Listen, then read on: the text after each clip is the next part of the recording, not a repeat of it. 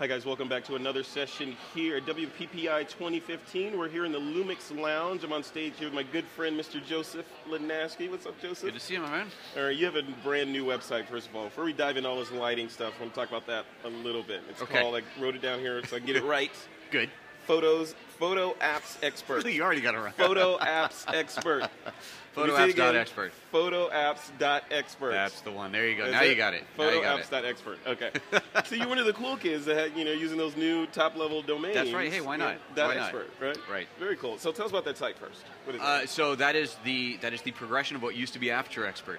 Since Aperture is no longer with us. What is it? What was that site? I have no idea. It's a program called Aperture. Yeah, there was. Yeah. There was one day. Yeah, I heard about it. It was a beautiful thing. It is no longer. It is no longer. It's now 6 feet under, or at least on its way down. So yeah, so the site was redesigned, relaunched just about a week ago. Actually, it was right before the show.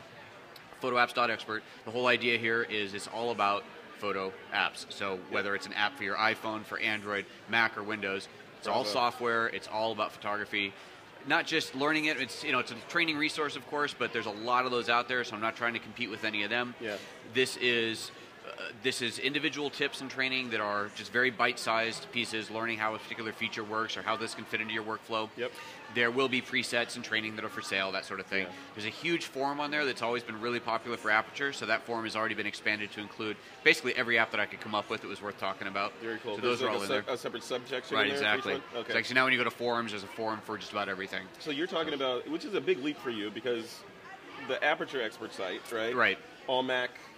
Aperture only, right. Aperture only. Now you've sort of split out into all operating systems. Right. So clearly I can't do this all on my own. Yeah. I mean, I could be the Aperture expert. I can't be the Lightroom expert, the Photoshop expert, the Phase 1 expert. I can't be all those, right? Yep. It's just not going to happen. Yep. So I got a lot of people now writing for the site. So we're going to have a lot of different opinions, a lot of different thought processes on there, which is really cool. And the main charter right now is helping people who are using Aperture to figure out what to transition to. Yeah. Because this is not an easy answer. The refugees. It's not the refugees. Yeah. Where are they going to go? Yeah. There's no easy answer. I can't just say, oh, everybody should go to Lightroom or everybody should go to Capture One. There's no right answer. Right. So my job. The right answer is it depends. Exactly. The answer is it depends. So my job is to educate people on what the options are, compare and contrast, show what's missing, show what's there, show what wasn't there before, and just help people decide where to go.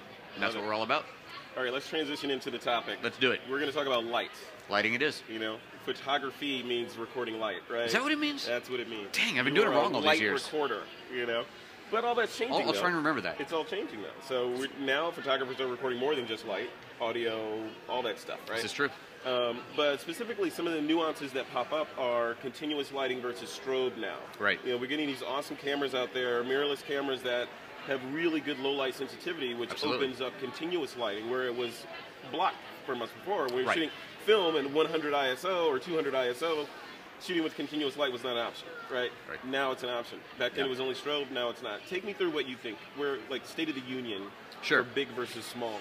Sure, well, let's get one obvious one out of the way, and that's if you're going to do video, then you have to do constant lighting. Yeah. Right, that's an obvious. So this conversation is really about still photography and when you would use strobes and when you would use constant light. Yep. And some areas are gray, you could use either. Some you really need one, and some you really need the other. Yeah. So that's what it's all about. Yeah. So what I've got here is a series of photos just to kind of go through a progression of where we have to be working with studio lights to where we have to be working with constant lights and some gray areas in between. Yep.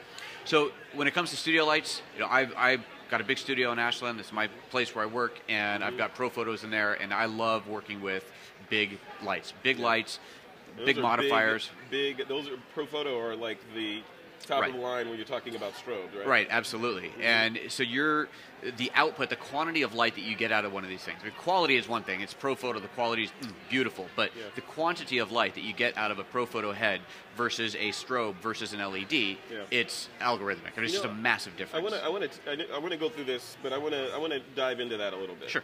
As I was at this mixer the other night in Silicon Valley, and somebody said, you know what, I want to double click on that. Let's. So Joseph, oh my God, let's double click on that. The valley.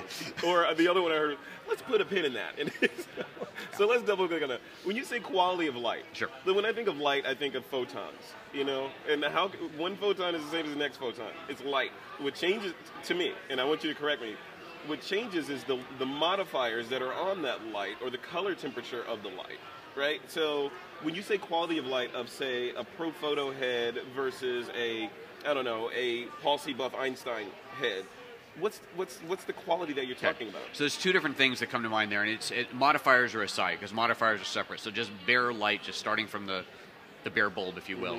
There's consistency, and that's consistency in color, temperature, consistency in output, like the volume of output, how much you're getting out. Right? If you set your light to whatever you set it to, and you fire the flash, if it's off by a quarter of a stop or an eighth of a stop one way or the other every time you shoot, that ain't good.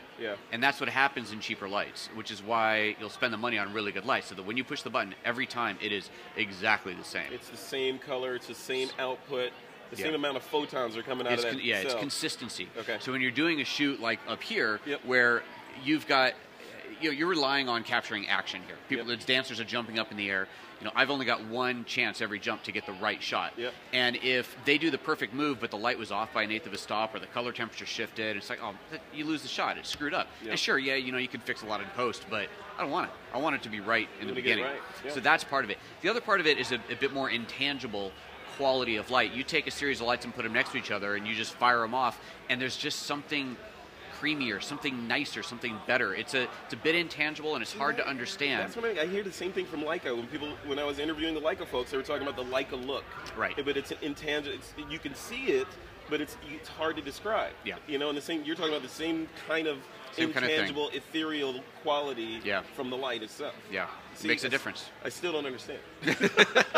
Well, then I guess you got to get yourself a bunch of pro photos, or some other really high-end light, and a bunch of cheaper lights, and do some shoots side by side, and you'll see it. You'll start to feel it. But that's not to say that photographers can't start with cheaper lights, of course not, and then migrate up to pro photo. Of course not. I don't want people to think, oh, in order to be a real photographer, I need to go get pro photo lights. That's not the case, right? No, absolutely not. No, being a real photographer is all up here.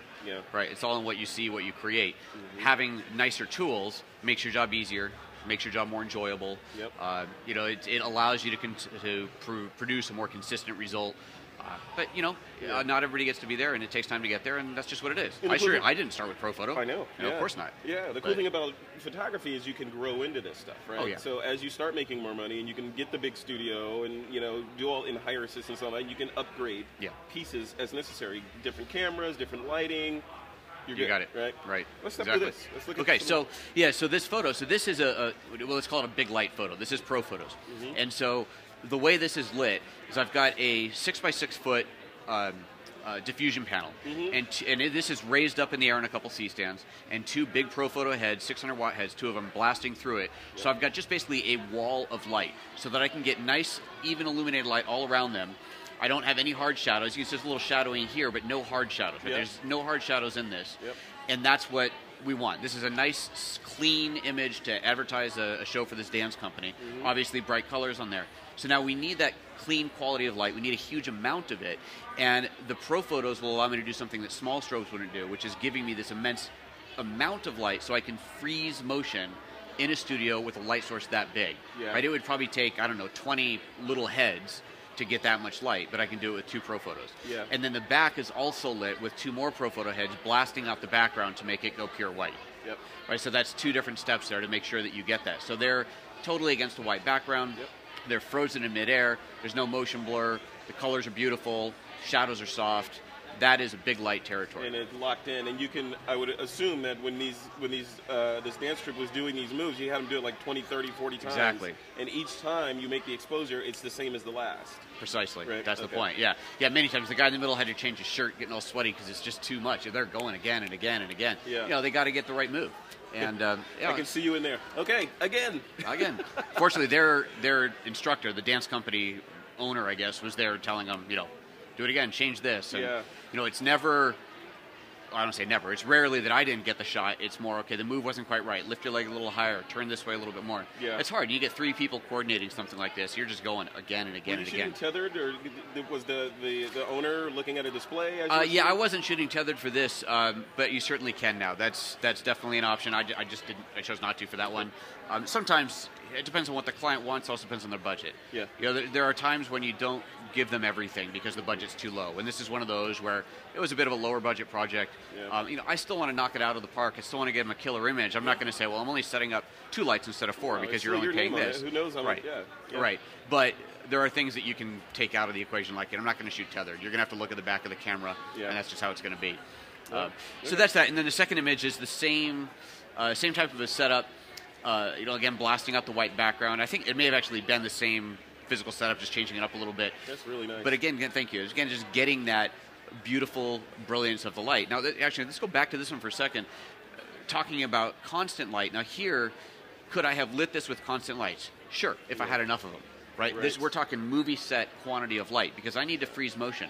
If you're shooting movies and that are not destined for stills, just movies, you're shooting at a 60th of a second. Right, and that's fine. I can't shoot that at a 60th of a second. Yeah. Right, they're going to be motion blur. Unless you're going for that kind of streaky blurred thing. Well, right, but I need to freeze them. So right. I need enough light. So to get enough light to shoot that at 2/50th of a second with constant lights is a huge amount of lights. Yeah. That's more lights than I've got, and it would be, I don't know, probably $10,000 to $20,000 worth of LEDs to get that. Prohibitively expensive to do it that way. Prohibitively expensive. Yeah. So strobes, even though those strobes are not cheap, it's still the less expensive way to do it. Yeah. And that would be the same for this, although there's not as much motion in here, but there still is. You know, they're holding their position, especially her in the middle, for a split second, just getting able to get into that position, and then it falls back down again. So trying to nail that spot. Yeah. So then here, now we go into where this is shooting with smaller lights. So we're using little pocket strobes, basically. Yeah. So shooting with the Lumix cameras, we're shooting with a little strobe, and the cool thing about these strobes is that you can control them from the camera. So we go back to here, shooting with the big lights, and I'm climbing up on a ladder to adjust the Pro Photo head. Now, I don't have the really expensive ones. You can control them from an iPad. They're like, well, you can get the wireless ones, right? That's cool, but I mean, that's, you know. You got to step up your game. Oh, apparently, yeah. Exactly. But here, now we're shooting with smaller lights, but I can control these lights from the back of my GH4. Yeah. And this is the coolest thing, right? You've got, the GH4 has the little pop-up light on here that will control it. This doesn't actually light the scene, but this will control the other lights. And then on the back of the LCD here, I can say, okay, take light bank A, bring it up half a stop, light bank B, bring it down. I had no idea that was That's all built in. Wow. Yeah. Okay. So here in this situation, she's being backlit. It looks like the sun's coming through, but it isn't really. When we were shooting in here, this is an old barn, and I saw the light coming through. The sun was out there somewhere, and it was a great shot, but I couldn't get the sun and everything in the right place. Yeah. So I made my own sun. Right. Put a light out there on a light stand, shining in, right? Gel the light. I've seen you do that before. Yeah, it's fun. You always make your own sun. Exactly. I make my own light. Yeah. But then I'm able to control it from the camera. So instead of having to run around, you know, a 20-minute walk around the back here, I can just control it from here. Yeah, very cool. Very cool. I had no idea. Now, the strobes that you're controlling through this, these are Panasonic strobes? Panasonic strobes, yeah. Okay. Yeah, 580. 580 is the number on them, on the bigger ones, yeah. Wonderful. Really cool. Great, so you can do that. Okay. So then let's go to a shot where this could be either or, right? This could be constant light or it could be strobes. And now we're getting into that gray area of you could do this with either one. Doesn't matter what you got it. You can shoot it. This is shot with a strobe, but it's a single light beauty dish, kind of straight up and above, and then a reflector at the bottom. Yeah. It's almost like an illustration, like a pencil sketch, kind of really nice. And this is almost straight out of the camera. The only thing that's been done to this is touched out some stray hairs. Yeah. But otherwise, this is straight out of camera. So it's black and white, shot in camera with the GH4, put into black and white mode, dial in the black and white the way I want it, this kind of softish look. Really? It's all dialed in camera. It's all pre-processing. You dialed that into the camera and shot it just like that. Well, exactly. It helps having a gorgeous model. But, Oh, you know, yes, that does help. That's amazing. Okay. Yeah, so that's... Are you shooting raw too? Always. Yeah, so I'm always shooting... It's doing the black and white conversion processing to your specs, to a JPEG, saving that next to the raw file so you can go back and process it later if you want. Exactly. Exactly. And this is a big thing that we talk about a lot, of the idea of being able to shoot a look in camera. And it's something we're calling pre-processing now. Right? We all know what post-processing is. Well, now let's call it pre-processing. Yeah. In the camera, you go in, you dial in the look that you want, whether it's black and white or high contrast, high saturation, crunchy look, maybe add in some noise to get that grainy look, or you deliberately shoot at a really high ISO, turn off noise reduction, all these different things that you can do to generate a look. You save that as your own custom look, and then when you're out shooting, you dial up that look. Now, if you're out shooting, say on your vacation or something, then that's awesome. You get your look, and who wants to deal with post-processing all this crap when you get home? I'm on vacation, man. Right. And that's great, but I'm using this also for working with clients, because I can do something like this in the studio with a client, show them the look that they want in camera. If I tell you that I'm going to shoot a black and white portrait of you, and I shoot and then I show you in its color on the back, I'm going, imagine it as black and white. Yeah. You can't do that. Imagine the silky, continuous tone. Yeah. Yeah, you don't have that. That's not the way you see things. Right. Photographers, we can go, oh yeah, I know what that would look like, but your customer doesn't, and they shouldn't have to. But if I can show them the black and white image or that higher contrast or whatever it is type of look, then I can show them that on camera. And then if they like that, I can deliver that to the client, and I'm done. Would you deliver that JPEG, Absolutely. or would you go in and post-process the raw file? If the JPEG is what they want, if it's good, if it's solid, if the client likes it, I'm delivering that. Why should I go recreate it? Interesting. If I need to, maybe I didn't get it right, or maybe the client changed their mind, or the client says, you know what, could we make it a little bit more contrast, more of that, more of that? If I'm going to change anything, I'm going back to the raw. I'm not going to try and adjust a JPEG. Wouldn't it be cool if the camera actually saved the XMP sidecar files for the black and white conversion, so that when you load it in the Lightroom, it would load in those conversions to the raw, and you could tweak it? There is. I've seen some of that. You know me, I'm not a Lightroom user. I've just started playing with Lightroom, so I'm getting my head around it. Well, Aperture uses XMP too, right? Well, yeah, but for the color profile things, I've seen some stuff in Lightroom, but I don't even know what cameras that works with. And I have seen some replace the Canon look kind of a thing, but I think those are fixed presets. I don't think they're fixed. customized They ones. don't come out. Yeah, you're right. That'd be pretty cool. It would be cool. It would be cool. Then you'd have your starting point and adjust from there. Yeah, exactly. If this is not quite right, you just want to bring out the shadows a little bit more. Just go to the raw file, and you're already at that point, and then you just tweak it a little bit. Yeah, I don't know if you really could do that technically. It'd be like saying take your processed image in Aperture and open it in Lightroom. It's like all the tools are different. Right. So I mean, total rat hole, but I'm thinking, the Adobe DNG digital negative format might be able to handle that. Yeah, I don't know. So, who knows? I don't know. Anyway, out of my area of expertise. Whatever. I just make pretty pictures. Yeah. A preview. So that's a either or. This could be either way. So now let's go into where constant light was a huge advantage. Now, I could have shot this with strobe, but I chose to shoot it with constant light, and there's a very good reason for it. So obviously we got a portrait of a chef. It's in his kitchen. The overhead light is God knows what. Tungsten, daylight, horrible, nasty, balanced light. Just bad. All kinds of bad. All kinds of bad. Yeah. So white balance the camera to the scene, so now he looks great, and I'm looking at the camera, looking at the LCD, I see he looks great, we're all solid and good. But now this under here is too dark. Yeah. So I've got just shadow here, and there's not enough light to put a bounce card under and actually fill it in at all. So I need to add some light underneath. So I could get a strobe, but if I've got a strobe, now I've got to figure out the right gel combination to match that overhead light with what's underneath. Yep. So this is where this guy comes in. So here's... What are we looking at here? So this is a Felix LED light. Okay. Or the Felix LED light allows me to do something incredibly cool, and that is adjust the color temperature by simply spinning a dial on here. Look at that. So I can go from 3,000 degrees to 5,600 degrees. Yeah. And I can dial in the temperature. So what I'm doing here is I put the light underneath him. I get the brightness to where I need it. Okay, that's the right brightness. That's how much light I want. Yep. And then I just dial in the color temperature, and I'm looking at the LCD, and I'm going, okay, there. Now it matches the overhead light. So now the underlight matches the overlight. So you're building the color in the scene, looking at the LCD, not looking at the scene with your naked eye. Exactly. Looking through the camera. Yeah, I don't care what it really looks like. I care what it looks like through here. Okay. So I'm looking at the LCD.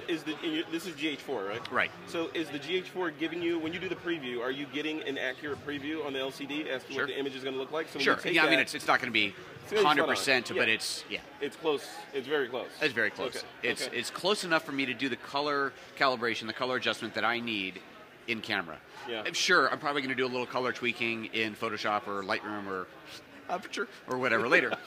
But I can balance it. I can see and hear enough to balance it and make sure that the two match. Love it. That's really, really cool.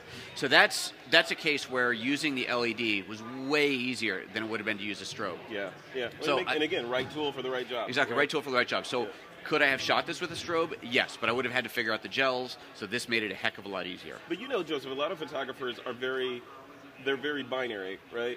Either I shoot with strobe or I don't. Or, I'm gonna shoot with strobe and I'm not gonna shoot with these. So when you have a hammer, everything looks like a nail. Right? Right. So they don't have a toolbox. So what do you say to those photographers? Should they grow? And part of the argument is I want to get really good at one set of tools and figure that out. Should they? Well, you need to get good at your tools, right? Yeah, you need to know your tools, but you don't do that on the job. Yeah. Right? That's why you play around when you're not on assignment, and you figure it out. So that when you walk into the situation, when I walked into this room, I had strobes, and I had these, and I actually had pro photos with me as well, because this was part of a much bigger shoot. This was just one shot that we needed. So I've got all the tools, and I assess the scene and say, you know what's going to make this work best is putting an LED under here so I can balance the light. And that's part of being a pro, assessing the situation. And you're like, you're prepared, right? So you're not a surgeon going into surgery learning how to do the job. Hopefully you know what you're doing before you go in, right? Right. Cool. That'd be bad. So, so that's that one. So, okay, so now let's go to one where LEDs were required. I couldn't have done this shot with constant light. So it just looks like a standard portrait, and it is. But here's the thing. So we all know that the Micro Four Thirds sensor is a smaller sensor than your full frame or your medium format, right? One of the advantages of a larger sensor is you get a shallower depth of field at any given aperture. Okay. So if you're shooting medium format, big, huge sensor, and you're in the studio, and you've got your pro photos on, and your lighting formula comes out to 1/60th of a second at f8. Well, on medium format f8, you still get shallow depth of field. You still get bokeh. It's a beautiful thing. F8 on a full frame DSLR, probably not. If you got 3 people in the audience, they're not in the stage, they're not all going to be in focus, but you're not going to get really shallow depth of field. You go to Micro Four Thirds, and that becomes even harder. Right at f8, a lot is in focus. So if I want that bokeh, if I want that shallow depth of field, on a Micro Four Thirds, I really got to be shooting wide open at like f2. Right, that's where I'm going to get that. Okay, so that's fine. Right, there's plenty of lenses that do that. This is an f2.8 on here. I can shoot reasonably shallow depth of field with that. You get something like the Nocticron f1.2, 85 millimeter f1.2. That's what this is shot with. Your depth of field is razor thin. And if that's the look you want, then that's what you use. Well, here's the thing. In the studio, a pro photo, if I turn that light all the way down and I put an octabox on it, and then I put 3 baffles of diffusion in between, I still have way too much light to shoot at f1.2. Again, so you have the neutral density filters on there to knock it down even further if you wanted to. Right, I mean you could, but then you got to deal with looking through the darker image. And the image, there's more light. No bueno. Right, so I don't want to do that. But I can't do that super shallow depth of field with big studio lights. So now I could do small strobes, but same problem, just lower. Maybe I could get a small strobe that goes low power enough. But what's easier is to go with constant lighting.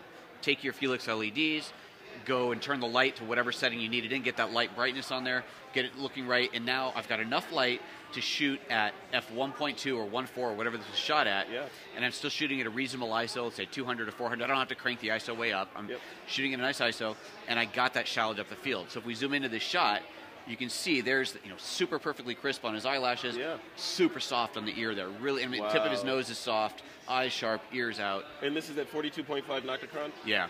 Wow. Yeah. And so this shot I could not do with the big strobes because it's literally too much light. So there's a great reason to do constant light there. Interesting. Okay. So now, I got one more example for you of constant light. So this is a pregnancy shoot. And this is the shot the client wanted. And by the way, thank you for telling me that this was a pregnancy shoot. I thought it was... It's for the listeners who might not be watching. A post-lunch shot, right? Yes, this is a post-lunch shot. The client, this is exactly what the client wanted. She had a sample that she showed me, some other photo, black background, the curve like this, the front lighting. So we set that up, and it's exactly what she wanted.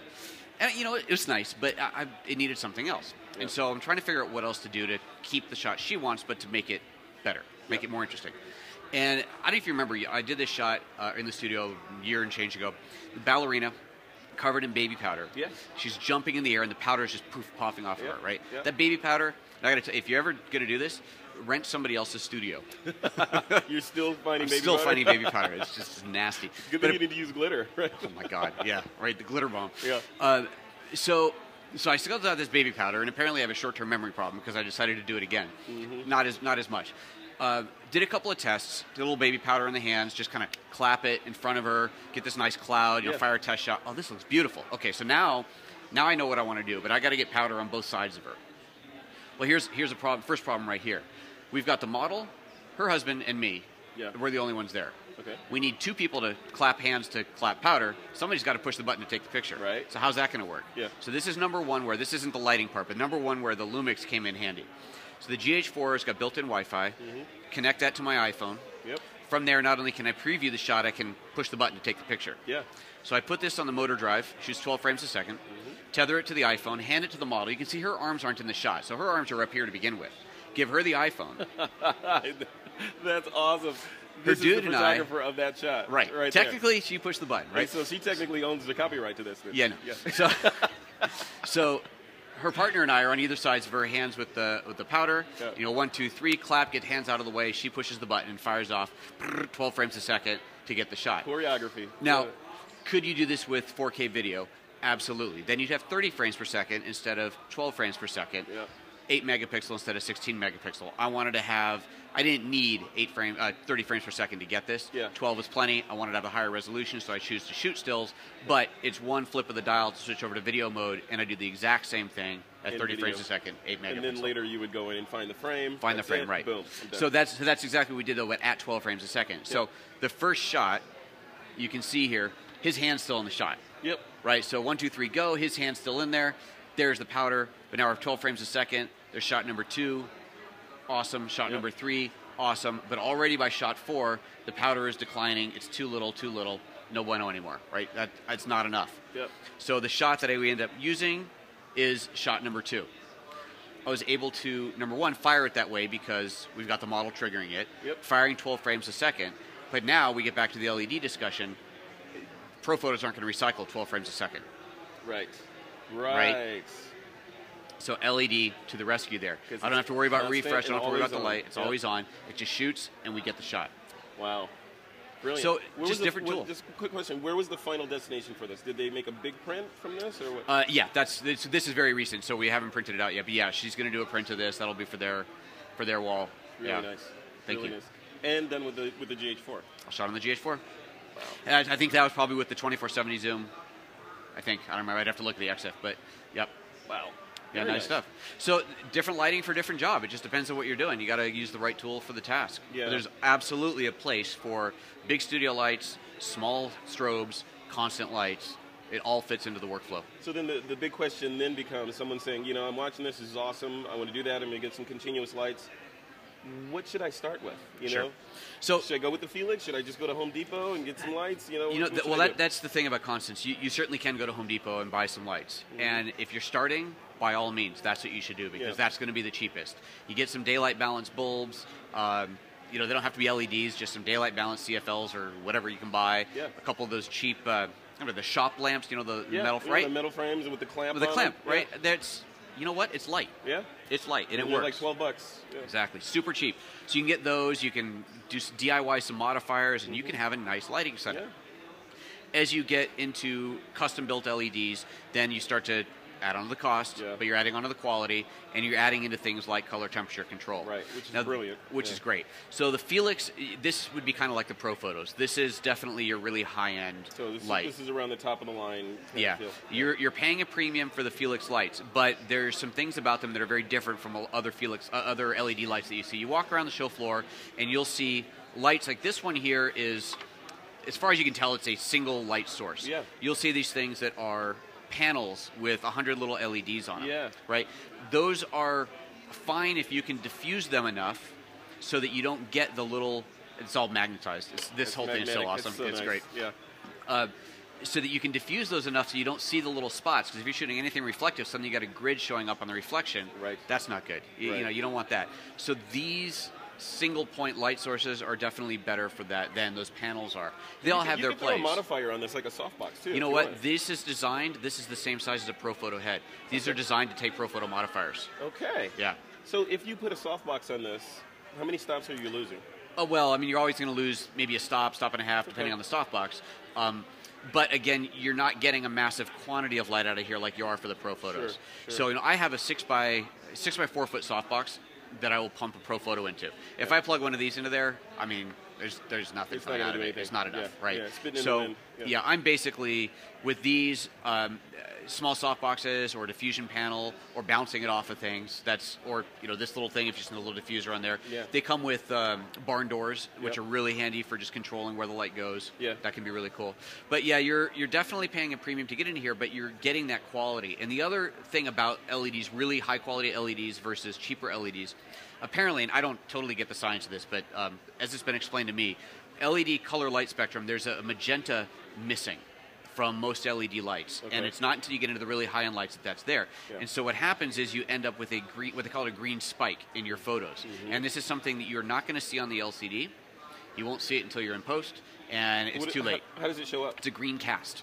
Just it's a green cast, overall green that you apparently is very hard to get rid of. Very hard to color correct for. So that's no good. The other thing is the refresh. If you're shooting video, cheaper LED lights, you can get a flicker, a refresh rate. Remember if you took a picture or took video of an old CRT television, right, and that roll, right? The same thing will happen with cheap LED lights, and you may not be able to see that on the LCD, and you won't see it until you get onto a big screen. Yeah. And if that happens, then you're done. There is no correction for that. You got to shoot it. You got to shoot again. Yeah. So quality lights there are going to make that difference. So do you have to have these? No. Yeah. Like Pro Photos, you don't have to have Pro Photos. Right. There are advantages. They are better. They are worth the money, but they are a lot of money. And they're more rugged, and they're going to last. Yeah, they're going to last. You spend the money for something like this, it's going to last you. Right. And my Pro Photos are probably almost a decade old, and they work like the day I bought them. Yeah. Right. You want to get rid of those? Because I'm looking for some. Yeah, no. Well, if you want to go buy me some Airs, we'll trade. No. Yeah. Cool, man. All right, this has been great, Joseph. Any parting shots you want to leave with the audience? No, I don't think so. It's just, it's again, all about the light. Like you said in the beginning, photography is about light. Yeah. And whether it's available light, or I remember you used to say, I got available light, I got a flash in my pocket, it's available. Yep, exactly. Right, that's the thing. That's available light is what you have available to you. Yeah. And make your own light. I love making my own light. Yeah. It's the fun of this craft, right? It is. I really enjoy it. The tools are awesome that we have. This is awesome.